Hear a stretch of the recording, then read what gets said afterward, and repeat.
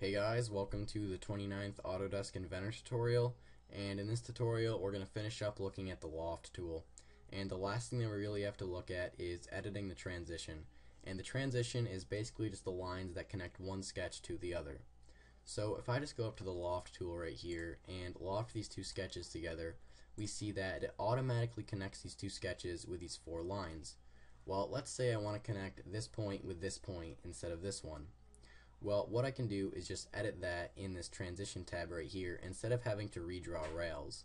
So I'm just going to go over to the transition tab, and as soon as I do that, we see that there's nothing that I can actually change, and that's because automatic mapping is selected. And automatic mapping basically just means that it will automatically connect these two sketches together. Well, we don't want that. We want to be able to edit it. So what we're going to do is just uncheck that, and as soon as we do so, we see that over here it just shows that we can edit them, and we see all these points right here, and automatically we see that this line right here is grayed out, and that just basically means that we can edit it. So let's say I want to change this point right here. I want to connect this point to somewhere over here.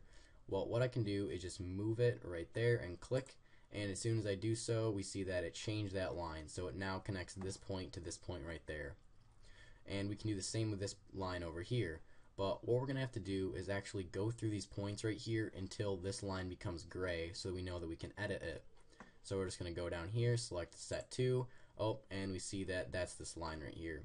So let's say I just want to connect this point with this point. Well, I can do so. I just go over here, move that point to about right there, and now we just see that it connects this point to this point right there.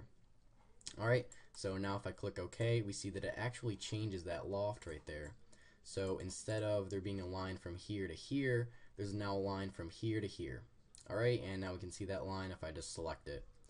Well, let's say I want to add another line. So I want this point to be connected to this point right here, but I also want there to be another line that connects this point to this point. Well, let me just undo that loft right there and just go back up to the Loft tool.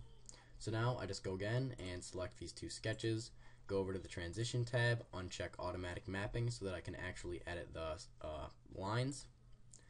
And now instead of actually editing an existing line, I'm just going to go ahead and add another line.